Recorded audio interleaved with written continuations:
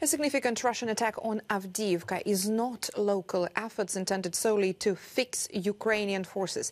The Institute for the Study of War has revised its earlier assessment, adding that the think tank is not ready to state the exact objectives and likely outcome of Russian efforts there.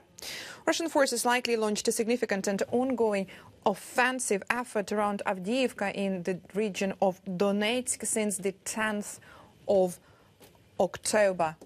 There it is.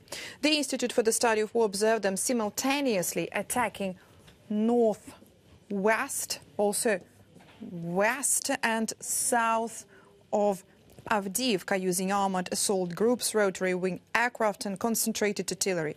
Avdiivka city military administration head Vitaly Barabash indicated that Russian forces are carrying out assaults with air support in 10 to 12 directions around the settlement. The Institute for the Study of War states Russian forces have not secured any major breakthroughs near Avdiivka as of the 12th of October and are unlikely to immediately cut off Ukrainian forces in the city.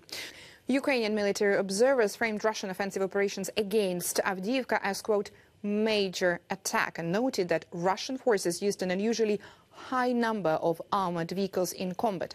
Geolocated footage indicates that Russian forces have likely lost at least a battalion tactical group's worth of armored vehicles in offensive operations around Avdiivka.